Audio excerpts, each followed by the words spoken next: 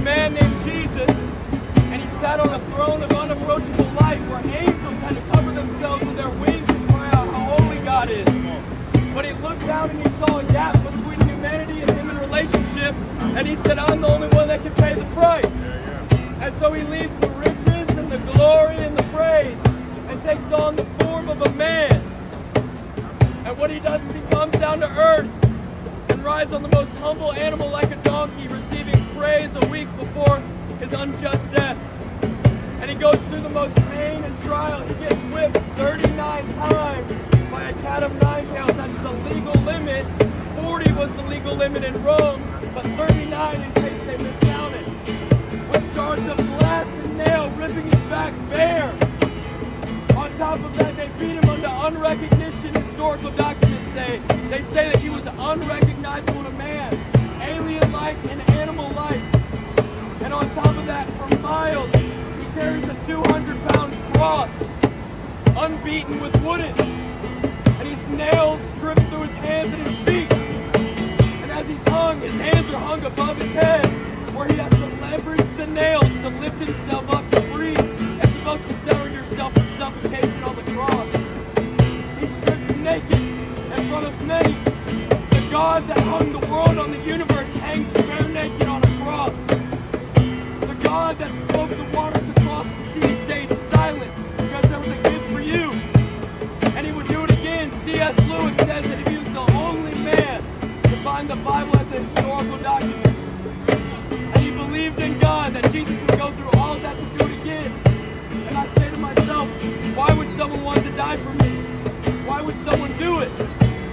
Hebrews 12:2 says that looking to Jesus, the founder and perfecter of our faith, who for the joy that was set before him endured the cross, despising the shame, and is seated at the right hand of the throne of God. The devil tries to kill Jesus, and death was thought as a shameful act. But 3 days later, he conquers death and rises again, making the devil look like an idiot. He conquers something that he thought could end Jesus. And so it was the joy that was set before Jesus that where he endured the cross. What was the joy? You were the joy. You were the joy on the cross that he endured. You were the reason he stayed up. And if you were the only person to follow Jesus out of all the years that Jesus has existed, he would do it again, just for you.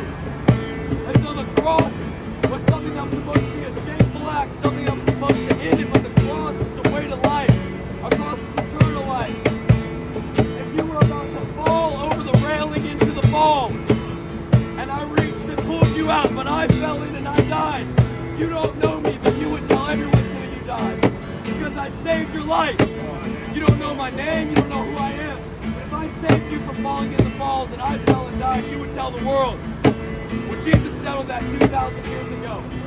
And so I don't know about you, but I want to tell the world. And tonight, if you've never heard Jesus Christ, if you don't know him, or you've been a little 50-50 in the water, this is your time to say, Jesus, you're mine. This is an invitation to be a son and a daughter. It's not a rule book. It's an invitation to be a son.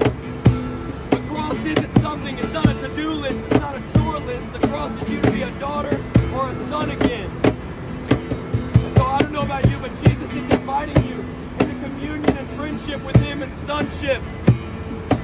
And if you were in the sound of my voice and you've been running away from Jesus, Jesus is inviting you back into friendship. If you're in the sound of my voice, this is no coincidence that I'm all the way from Los Angeles and Niagara Falls telling you about the man that can save your life. And so if you are a human being in the sound of my voice that doesn't know Jesus Christ, the Son of God and fully man who humbled himself to take on the cross just for you, and you want to accept Jesus, if Jesus is the decision that you want to make for the rest of your life, Jesus is after your heart, bro, and he wants you. And he cares about you and he loves you. Jesus wants your heart, bro. And he cares about you. And the things that happened in your past, all the lost time, redeemed in an instant, Jesus will do it again on the cross.